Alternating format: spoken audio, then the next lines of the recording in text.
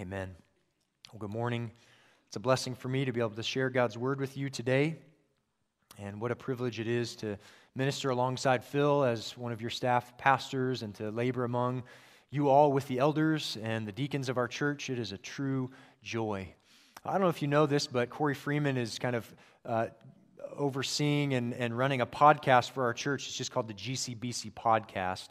And it's a podcast of us talking about life and ministry of our church. And so you can look that up. It's just the GCBC podcast. But recently I got to share my testimony in one of those episodes, and I was ending with my love for you all. I truly count it a joy and a blessing to be one of your pastors, and it is a delight to see you growing in the knowledge and grace of God. And so not only should you check that out, because I think you'll be really encouraged there. In fact, the recent episode that's going to launch this week is an interview with Sean Downey, one of our deacons. And so we're interviewing elders and deacons and talking about ministries of our church. And so that'll be encouraging for you to get to know our deacons and our elders there. But I just wanted to remind you of our love for you as a church. As I was teaching the membership class this morning, our job as elders is really a joyful one. It is to look after the souls of God's people. And yet it is a weighty one as well. And so pray for us, and we pray for you. In fact, we'll be gathering as elders this Tuesday to pray for the membership of our church. And so we will be in prayer for you, and we are regularly. So pray for us as we pray for you, and know that we care for you deeply. Well, what is a saint? What is a saint? We'll be in 1 Peter chapter 1, verses 14 to 16 this morning. And the question that I want you to think about right now is, what is a saint? Well, I'm going to give you a definition of a saint and see if you can find the heresy in here, okay? This is called Spot That Heresy. It's a new game. It's a person who is now in heaven who, while on earth, practiced heroic virtue and lived in fidelity to God's grace. Heroic virtue and fidelity to God's grace. Now, does that sound right? No, we should all be saying no. That doesn't sound right. Well, that's the definition according to Roman Catholicism. But according to that definition, could I call you a saint? Could you call me a saint? No, the answer is no. According to that definition from the Roman Catholic Church, the answer is, yeah, probably not, right? How many of you have been heroic in your virtue or have had complete fidelity to God's grace? The point isn't to bash the Roman Catholic Church. It is to warn you against the false teaching and the heresy of the Roman Catholic Church, and to love and to care for and to preach the gospel to those in your family and life who are trapped in the Roman Catholic Church. But it's to remind you of what the biblical definition of a saint is. The Roman Catholic Church only recognizes just over 10,000 saints. Now that might sound like a lot to you if you're not sure what a saint is, if you've never heard that from the Bible before. And many of those names have been lost in history. And so you could look up a list of the saints that the Roman Catholic Church recognizes, and that would be a pretty long list to read through and pretty boring as well. Although most of them are known for being able to do certain things. If you lose your keys, you can call on Saint Anthony, maybe. But there's 10,000, that's all. And so who are you? Right? Who are you to think that you could be called a saint? Or who am I? That we could ever dream of taking on that title for ourselves. A saint. The Gold Country Baptist Church Saints. A great name for a sports team. Maybe the softball team this year, Dave. But one of the most shocking and unbelievable, unexpected, inconceivable, and almost absurd biblical names for a believer, for a follower of Christ, is just that. Hagios, or saint, or a holy one. And it's all over the New Testament, and the Old Testament for that matter. Holy ones, holy people, who are hardly heroic, who are only sinful apart from Christ, who are the least likely in the world, and never in a million years would we be able to call ourselves saints in our own effort. And yet here we have it in the book of 1 Peter and in the book of 1 Corinthians, a letter written to probably the worst church in the whole New Testament. Just skim over it and you'll see sexual immorality, infighting, envy, rivalries, horrible church discipline situations, 1 and 2 Corinthians combined. And yet, the Apostle Paul calls these believers in the opening verses of 1 Corinthians saints. He calls them holy ones. Even that church are called saints and the people of God, just like Israel was the people of God, called a holy nation. So Peter in chapter 2 will call, just like we've heard in Exodus recently, the people of God, the church, a holy nation. Holy people. And it points to something which is probably the most fundamental question of all religion, which is, how in the world can an unholy sinner stand in the presence of an infinitely holy God? That is maybe the most fundamental and important question of all religion. How is it possible that sinners could have any hope of standing in the presence of an infinitely holy God?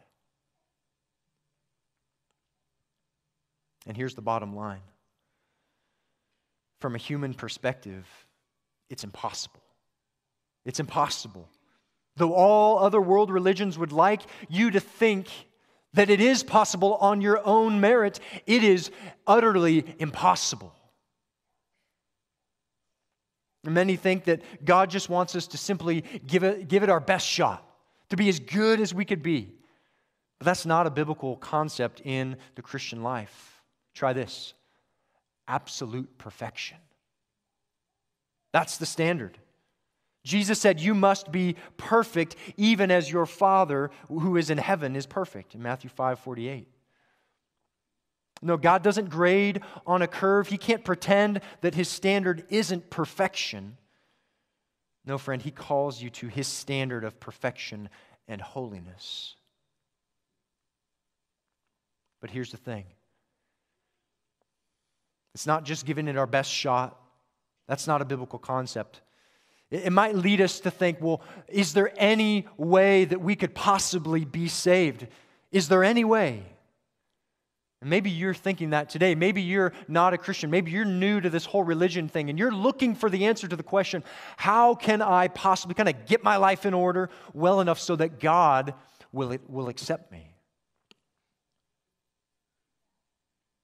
But maybe now you're thinking, well, sounds like there's no way. There's no way. Is that what you're telling me? Is that what you're saying the Bible says? Is that what Jesus really came to preach? And the answer is yes. On your own, you cannot be saved. That's true. But there is a way. There is the truth and the life. And He, unlike you, is a perfect man. He's the man God. He is fully man and fully God, and His name is Jesus Christ. And He came to make a way for sinners like you and me, who would love in our own effort to try and climb the mountain of God and to say, look at me, God. Look how great I've been. Look how well I loved my family and took care of my neighbor, served my country. I volunteered in the community. Look how good I've been. But Jesus is the only way. What's impossible for man is possible with God through Jesus Christ. And so while we're called to perfect holiness, we have fallen short of this glory of God. I don't know about you, but as we've walked through Exodus, there's that reminder that here is this unholy, unrighteous people who, as we walk through the Ten Commandments, fail time and time and time again. And at the time that the commandments were given, they weren't perfect, were they? They were unholy. They had already proven their wickedness. We've all fallen short. And the wages of sin is death. And because God is holy, He must punish sin. And it can't stand before God for a single second. which is the great mystery of the incarnation, isn't it? God taking on human flesh to dwell among sinful men. It's a miracle. It's unbelievable. And so this God who is rich in mercy, He sent His Son into the world not just to live a good life, brothers and sisters, not just to live a morally upright life, but to be a substitute, to stand in the place of the full force of God's hot, red-hot fury against our sin, and at that cross to bear the full punishment that we deserved. And all of our filthiness and sin and unholiness was placed on Christ, and He was nailed to a cross. And as we just sang, that the record of our debt was canceled against God. He canceled the debt that stood against us, that we could have never paid against God. And praise God for His holiness. Praise God. And in return, the perfect record of Jesus' obedience, His double obedience, to pay for our sin completely as a sacrifice in our place, and He obeyed the perfect law of God in our place. All of those commandments that we're walking through in Exodus, Jesus fulfilled every one, and the several hundred after that the Israelites could never fulfill on their own. He obeyed the law perfectly on our behalf, and it was His righteousness was credited to our empty bank account.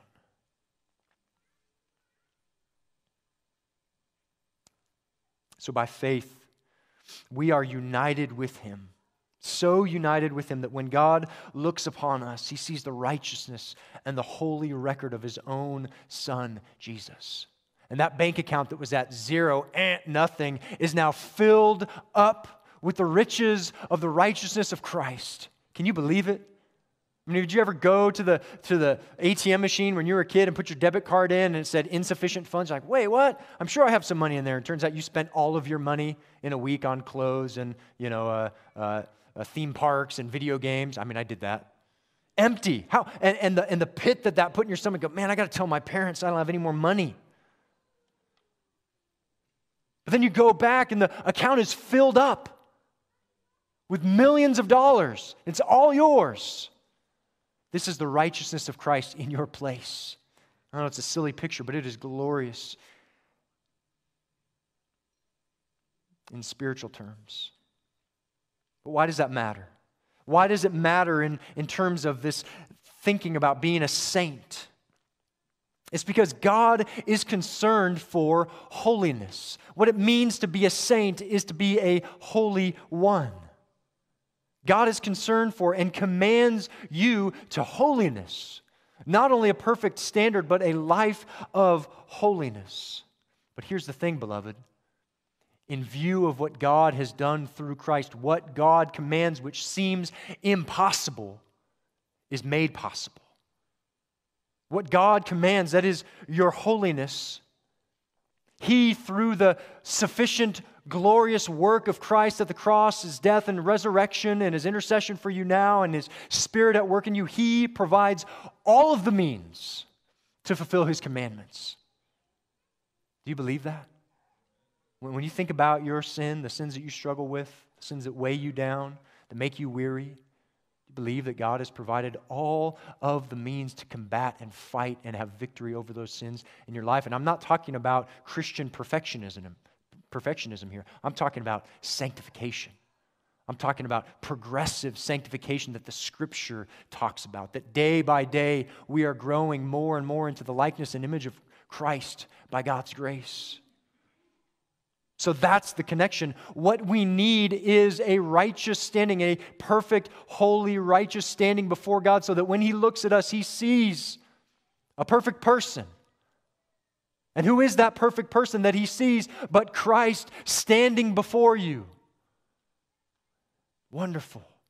And so when we come to a text like 1 Peter chapter 1, verses 14 to 16, and we are being called to holiness, What we must remember is that what we need more than anything, more than grit, more than a commitment to just say, all right, I'm just not going to sin like that anymore.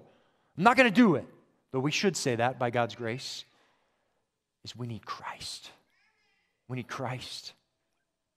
We need to say, Lord Jesus, when I look at this command, my first instinct is to say, God, I can't do this. How could I possibly obey what Peter is calling me to here? What you should say is, Lord, I need Christ. And you have provided him. You have given me the very resource that I need most, which is Christ dwelling in me through faith by his Spirit. And so, Lord, would you help me? Would you help me to obey this command? Would you help me to be holy? We entitled this message, Holy Father, Holy Children, because what's glorious about this passage is that the very thing that God calls us to be, he makes us to be through his Son, Jesus. Because God is holy and he cannot stand in the presence of sin, he must have a holy people. And he is making us holy, brothers and sisters. He is. And so this morning, we're going to explore how we are made holy, what it means to be holy, to be sanctified, and what is the prospect of our holiness, that is, our glorification. And so, just briefly, let me pray. Father, fill us with hope in yourself and in your Son and in your promises here. And would you grant us fresh desire to seek the holiness that means our true happiness in you for your glory. Amen. Well, in verse 13, we saw how Peter begun to explain holiness initially. How is it that we live as we really are in Christ? How is it that we live out the life of a saint? Because, brothers and sisters, it doesn't matter if you're 13 and you're trusting in Christ and you have been transformed by the gospel, or you're 83, you're a saint. And so how is it that we are to live as those saints, as impossible as it may sound? And the first thing that Peter instructed us in is that before you can be sanctified, before you might be holy, you must have hope. Look at verse 13 of chapter 1. Therefore, preparing your minds for action and being sober-minded, set your hope fully on the grace that will be brought to you at the revelation of Jesus Christ. First question I have for you is, do you have hope? Do you have hope? And I don't just mean wishful thinking that your life will somehow just kind of get better one day or that your problems will go away, but that regardless of whether your problems ever go away, whether the disease that you're fighting will ever be cured, regardless of whether your marriage will be what you hoped it would be, whether your children who've walked away from the Lord will come to Christ, that your hope is in Christ because you have been bought by the precious blood of Jesus, and your greatest treasure and your greatest desire is to be with him and to see him one day. Do you have that hope, beloved?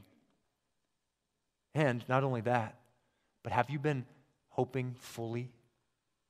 Now I realize that word fully, that kind of stands out to me. How do you hope fully? How do you set your hope fully and completely on the grace of God that is going to be revealed to you when Jesus comes again at his second coming? And what Peter says is in verse 13 is you've got to prepare your minds daily for action.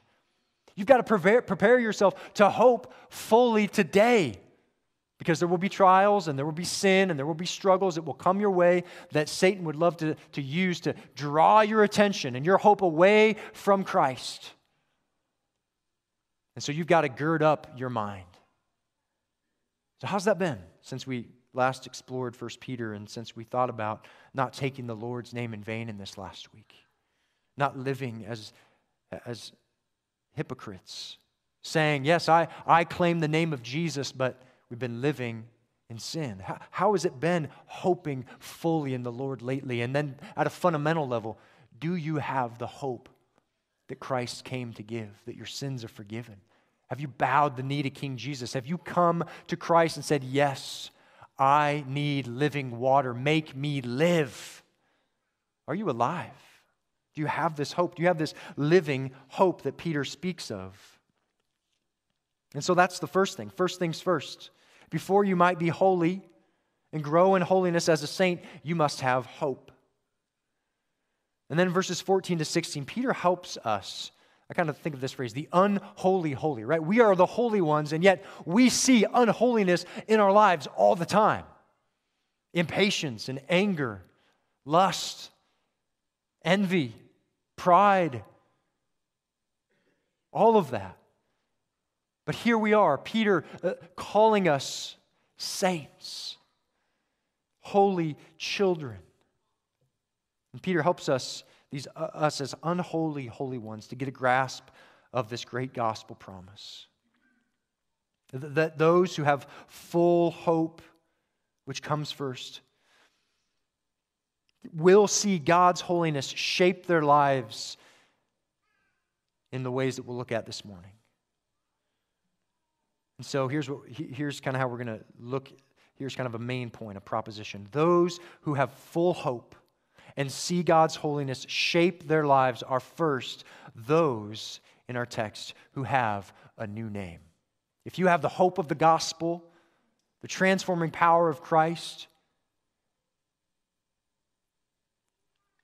and you will see God's holiness shape your life as one who has a new name. Look at verse 14. In light of what he's just said, that we have hope, full and rich hope, because of the grace that will be brought to us, because we will see Christ one day, and we will be with him forever. He says this, verse 14, as obedient children. Let's just read this text. Do not be conformed to the passions of your former ignorance, but as he who called you is holy, so also you also be holy in all of your conduct, since it is written, you shall be holy, for I am holy. First, those who see God's holiness shape their lives in light of their hope are those who firstly have a new name. Look at what he says. He says, we are, in verse 14, children of obedience. We have a new name and we have a new family. You're children of obedience. Think of obedience as your mother, right? You're a child of obedience, right? My children are children of Laura. This is saying people who are saints, God's people, they have been born not only out of, but for obedience. And later, Peter will say, you have been born again by obedience to the truth. And then the result of this obedience is ongoing obedience. He says, you are children, obedient children. You could literally translate it, children of obedience. So do you like your name? Do you like that description of yourself? I'm a child of obedience. I am a child who obeys my Father. Do you love your family? Are you happy, as we just sang, to be a part of that family of obedient children? And we're not those who button up our shirts every Sunday and put on our tag, hey, I'm obedient. I'm a perfectly obedient child. No, we say we are children who love to obey our Father. We're not perfect. But when we think about God's commands, we say, yes, Lord, I want to do what you say.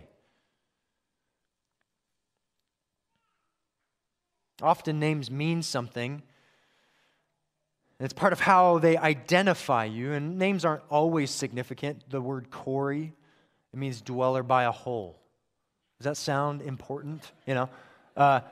There's things like a rock quarry, and there might be a pond or something. You're waiting for something. I don't even really quite know what it all means, but I like my name just fine. But I'm not like, my name, it means everything to me. But when I read this, I say, yes, I belong to this family. I want to be known as a child of obedience. And this is basically what Peter means, what John means. Excuse me, I'm mixing up my 1 John and 1 Peter references. What Peter means in verse 3, look at what he says. He says, blessed be the God and Father of our Lord Jesus Christ. According to his great mercy, he has caused us to be what? Born again. Born into what? Well, born into obedience. Born into a family with a name. And it means something. He's caused us to be born again. This is regeneration. This is conversion to a living hope. And so every believer, right, every Christian human being has two births, a human birth and then a spiritual birth. And the second one makes you from a child of the devil. How about that for a name? Children of the devil, which is exactly what Jesus said to the Pharisees, to a child of God. So do you like that description of yourself? Are you happy to take that name and say, yes, Lord, I am your child, and I'm a child of obedience? How would you like a classmate or a coworker to label you as that? That's not very popular. He, her, she, her, they, them. Those are really popular labels right now. I went back to Spokane, my sweet little Spokane that I grew up in, and I saw a name badge that said they, them. And I'm not mocking. I'm just saying our world is confused. But I wonder if you're confused. Are you happy to take that name upon you, or have you experienced a crisis, identity crisis, that you think you're something that you're not? You think you're a Christian, but when you see this description, you say, obedient children, yeah, I don't want to be obedient to all of God's commands. I want to live my life. You're just as confused as someone in the world who's confused about their pronouns. You see what I'm saying? Peter says, you're a child of obedience. Take that name, claim that name, own that name. Or you have to come to grips with the fact that you are still a child of the devil. The obedience of Christ was in part to bring about a Christ-like family of obedience. But this obedience is not boring. It is not morose, boring life. No, these commands, the commands that God gives are for our good. They set us free. They liberate us from sin to live happy lives in the Lord who made us, who knows what the deepest longings of our soul are and what will truly satisfy us. And so take that phrase, children of obedience, and think on that. Are you happy to have that name, church? The Christian is a son or a daughter of obedience. Here's another way to put it. 1 John chapter 5, John says that we love God, and His commandments are not what? Burdensome. They're not a burden to us. I know that there are some in this room that God's commandments are a burden to. When you read the Bible, you're just kind of sick of it. It just disgusts you. Because it makes you think that God is somehow keeping happy things or good things from you. It's because you have bought the lie that your sin promises, that it will satisfy you. That a little bit of the world is fine, it's okay. But it's actually a poison that is slowly killing you and robbing you of your joy in Christ. I know what that's like. I've lived some of my days as a Christian like that, and I have to fight against that every day just like you. So church, take up this description, your new name, and say, Lord, would you make me happy to be a child of obedience? We're glad to be His children. Are you glad to be His child? Is there a joy in being Jesus' follower? Are you happy to be counted among His saints? Are you? You have a new name, so take it up. And as we think about bearing God's name, not in vain, it's a similar idea here. We say, I'm a child of obedience. Lord, make me to love your commands. Help me to not stray from them. I love the verses that we read in Psalm 119. The Lord is my portion. I promise to keep your words. That's what a child of obedience says. I promise to keep your words. Be gracious to me according to your promise. When I think on my ways, I turn my feet to your testimonies. Kids, you know, when your parents are calling you to be obedient, right? You need to listen and obey. What they're telling you to do is turn your feet from disobedience and walk in the way that they're telling you to. Saints, this is what we must do. Lord, help me to turn my feet to your testimonies. I hasten and do not delay to keep your commandments, though the cords of the wicked ensnare me. I do not forget your law. Brothers and sisters, turn away from sin today. Set your feet in the way of God's commandments. Those who have full hope and are holy are those who, secondly, are those who have a new way of life. Look at chapter 14, the second part of it. He says, as obedient children, or children of obedience, what do we do now? What does this life of holiness look like? He says this, do not be conformed to the passions of your former ignorance. You have a new way of life. Peter says that we are no longer to be conformed. Just like in Romans chapter 12, verse 2, do not be conformed to this world, but what? Be transformed, right? By the renewing of your mind. Don't be conformed to your former passions of ignorance, but as he who called us, or called you is holy, be holy. As he who called you is holy, you also be holy in all your conduct. Verse 16, since it is written, you shall be holy, for I am holy. So you have a new way of life, church. Every Christian faces a slew of changes in their life when they are saved. Every believer. And we're going to hear this in Wendy Snow's baptism in a little bit here. That when she trusted in Christ, God changed her. And that's true of you too. If you are in Christ, you're a child of obedience, something has changed. Your life was radically changed. And sometimes it's drastic. And there's 5 things that you knew needed to stop. You needed to stop smoking. You needed to stop doing drugs. You needed to stop hanging out with those friends. You needed to stop going to the bars. And you needed to be faithful to your wife or whatever it was. Sometimes, like me, you're born into a Christian home. You've got parents who love Christ. You've got a church who knows Jesus and they preach the gospel to you day in and day out from the day you were born to the day that God graciously draws you to himself. That's my life. But God has changed me. I'm not the man that I was when I was 18 or when I was 25 or when I was 13 when God saved me, when he called me. We all experience changes in our life, but to be sure, we live and we see the world, all of us, differently. Our eyes have been opened to what Peter says here are the passions of our former ignorance. And Paul calls them deceitful desires in Ephesians 4:22. And the change is this, that they don't deceive us anymore, is what Peter is saying here. He's saying, if you're a child of obedience, if you have this hope that you're going to see Jesus when he comes again one day,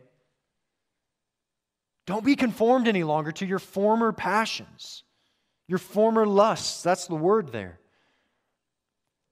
But what were these passions? What were they? What were they? They were of ignorance.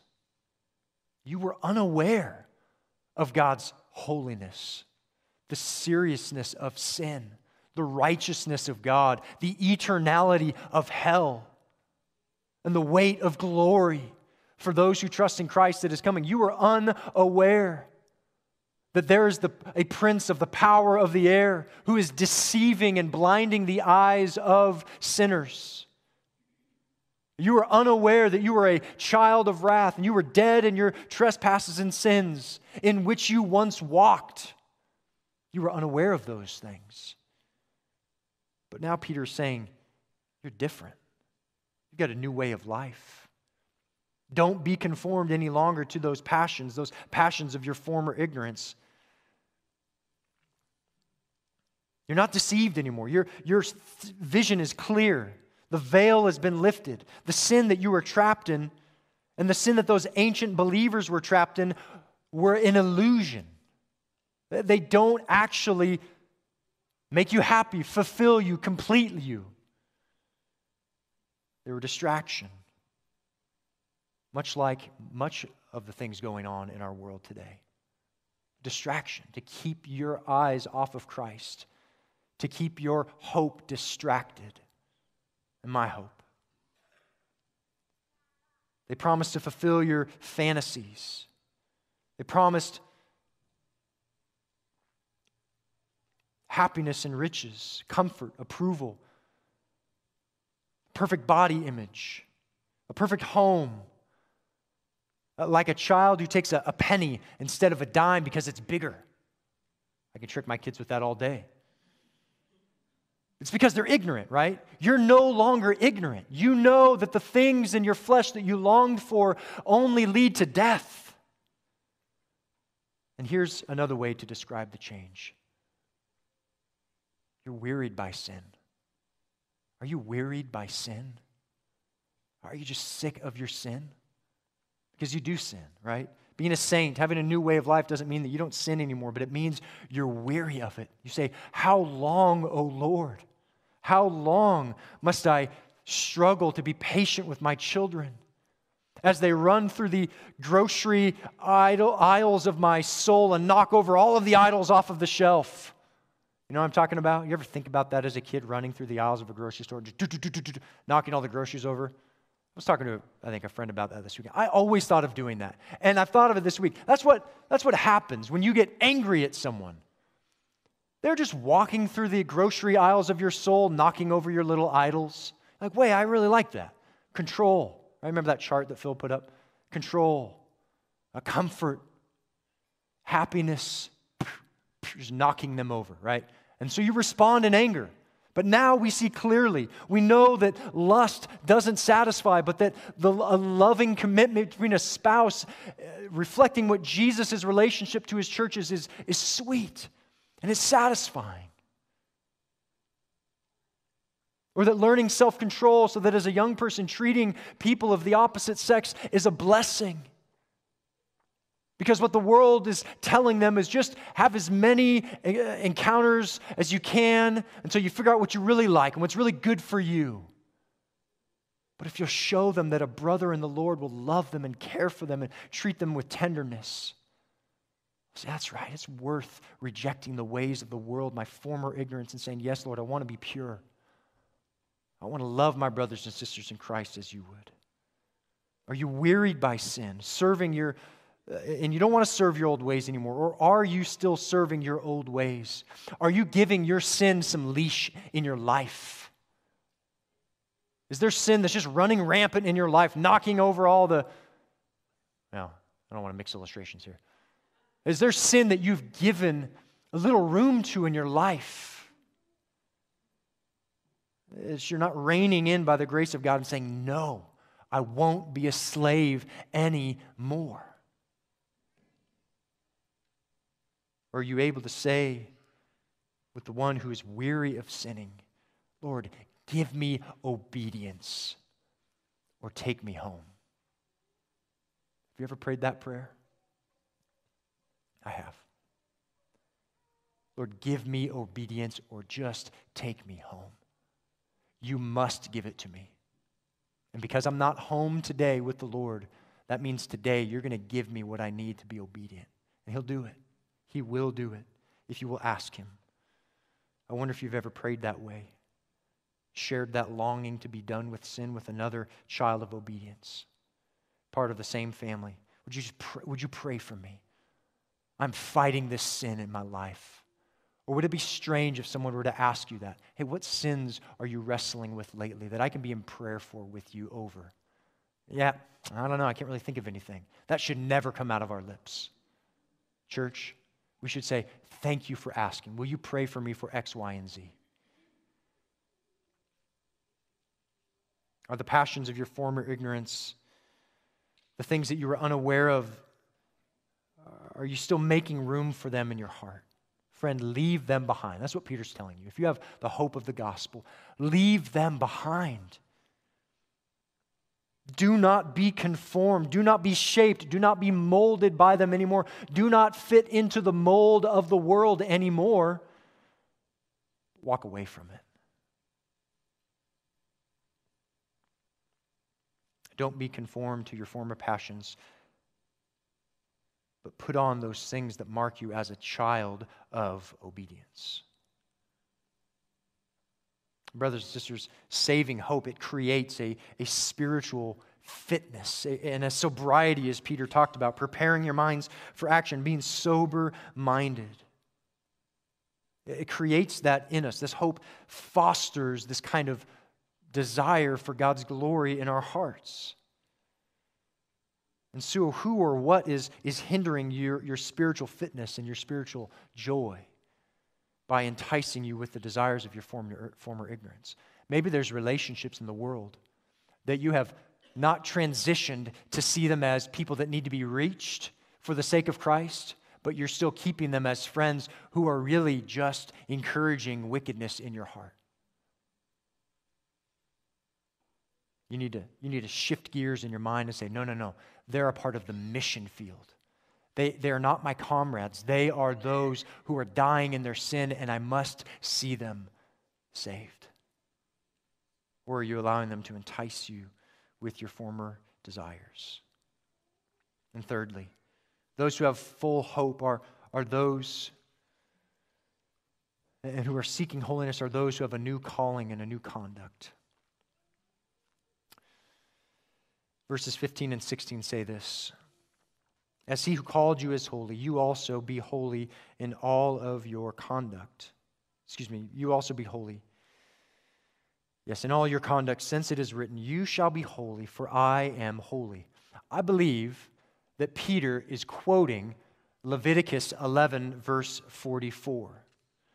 And here's how that reads: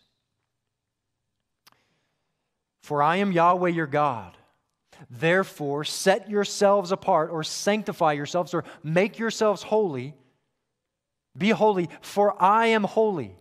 And then he says this: and you shall not make yourselves unclean with any of the shoretz rama haretz, any of the swarming things that move on the earth. Why does God command that? And Peter doesn't pick it up. The reason for some of these commands that we might read in the Old Testament, in Leviticus, you go, why can't they eat creepy crawly things? What's wrong with that? They have lots of legs that crawl on the ground. Phil will actually probably get into more of that later, so we'll leave that up to him to exposit all of those commands. But here's the point. When you read those commands in Leviticus and in Exodus, it's not to make you go, yes, should I eat a centipede or not? Tasty or yucky. It's to make you say, whatever God says, I will do. God was giving them distinct ways to live that would separate them from the nations, the pagan nations of the world. You will not do these things, and you will do these things. And the reason is because you're my people.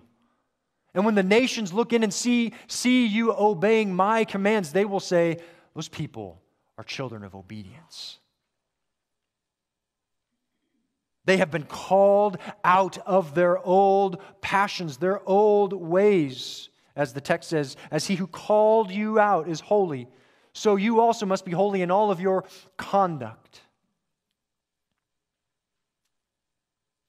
Your calling it's your identity, isn't it? And identity is everything in our world today. What do you identify as?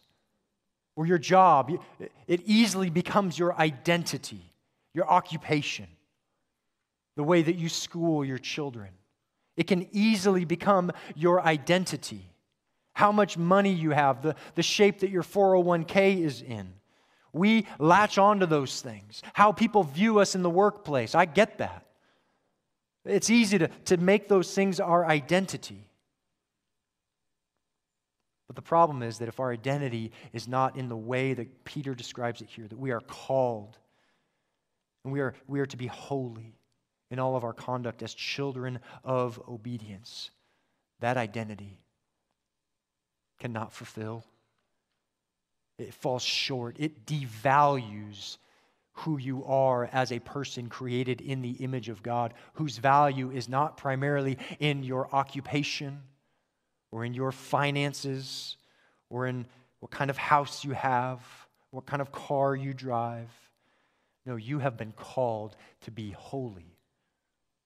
That is to be different. That is to be set apart. That is to be distinct. And that's what holiness means. Joel Beakey summarizes God's holiness this way. Listen to it. Now, this is a longer quote than we might typically read, but I think this is really helpful. The holiness of God points to two specific elements of God's character. First, it points to the fact that God is fully set apart and different from anything and anything else. Second, it points to the fact that he is morally righteous in his manifold perfections.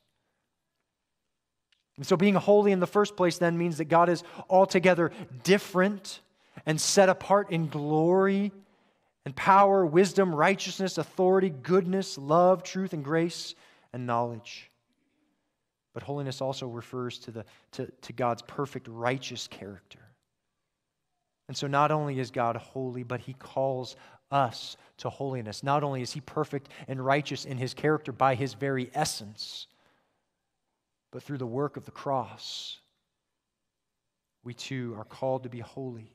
We are called out of our sin and away from our old ways of living, our old conduct, to live lives that are distinct and have a different flavor and that are a delight to the Lord.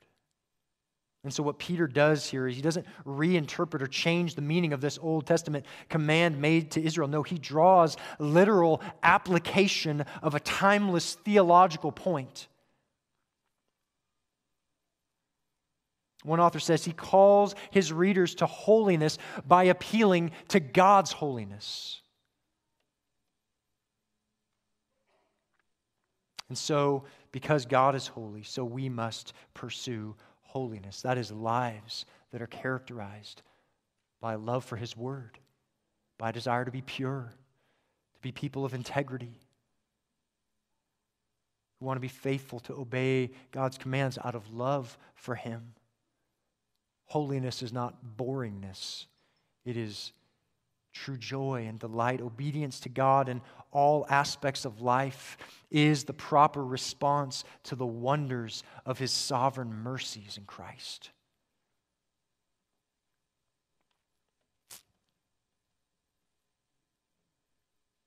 And so, in application here, there's so much application as we think about this text, but one day Israel will seek holiness again, just as that command was made to them to be holy and they weren't. There's a great hope here because God is faithful to all of His promises. God is going to restore Israel.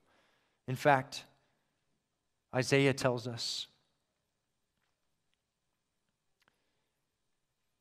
that they will be called the holy people, the redeemed of the Lord in chapter 62. And so when Jesus comes again to set up His kingdom, His people, His redeemed, a remnant will be restored, and they will fulfill this command in a way that they're not doing now. And there is great hope for us in that.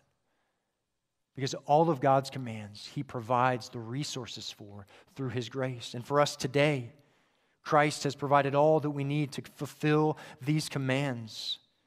And so you must, by God's grace. If you have this hope in you, you can be distinct and set apart and reserved for the Lord. So is that your desire?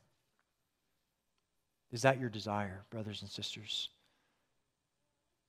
To be pure, to be holy, to be godly, to see sin triumphed over in your life, to love the church with pure love, without hypocrisy, without deceit, without envy or rivalry.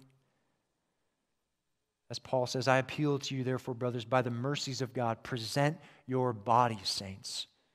Gold Country Baptist Church, present your bodies as a living sacrifice, holy and acceptable to God, which is your spiritual worship. May that be our prayer. May we be, by God's grace, set apart and distinct. Not so that we can be puffed up. Not so that we can say, oh yeah, Gold Country Baptist Church, they're really the godly ones. But because we've been saved by grace, apart from our works, through faith, which is a gift, by Christ alone, who is the Savior of all men, to the glory of God alone, who alone deserves honor and praise for His work in us. So as these saints struggled in the ways that we do, these ancient saints, just one final point of application. Church, if we're tempted to get the world to like us, if we want to be holy and distinct, we can't long for the world to like us and to love us. In fact, if we're going to live holy lives, the world is going to reject us. But you see, that's exactly the point. That's exactly what we're called to do. That is the mission. Later in chapter 3, Peter says that they're surprised when you don't go about drinking and living in immorality and sensuality like you used to. Churches, the world's surprised that we're not living like that. Or would they say, oh, you're a Christian? I would have had no idea. Or is there a distinctness to us? Kind of an otherworldliness about us where they go, man, there's something distinct and unique about those people from GCBC. They love God's word and they love Christ and their lives are different. And not only that, but that we've told them about it because we want to be faithful to preach the gospel. Church, may they not be surprised by the way that we live because we're so committed to Christ that our lives are distinct. And they go, yeah, I know you're a Christian. And you've told me about what that looks like and you're living it out before me. May we see this new nature at work in us in a way that pleases the Lord and brings him glory. Would you pray with me that God would do this in us? Let's pray together. Lord, we've been exhorted as children of obedience to not be conformed to the world, to our former lusts, which were ours in our former ignorance, but like you, O God, who's called us to be holy. Would you help us to be holy? Would you help us to be honest and transparent about our sins, honest and transparent about the passions that are clinging on to us, that we are tempted by to hold on to? Lord, would you help us to be marked by holiness, and that we might not take your name in vain. Lord, you tell us to come and to drink of living waters. Not only that, but to drink your blood and to eat your flesh.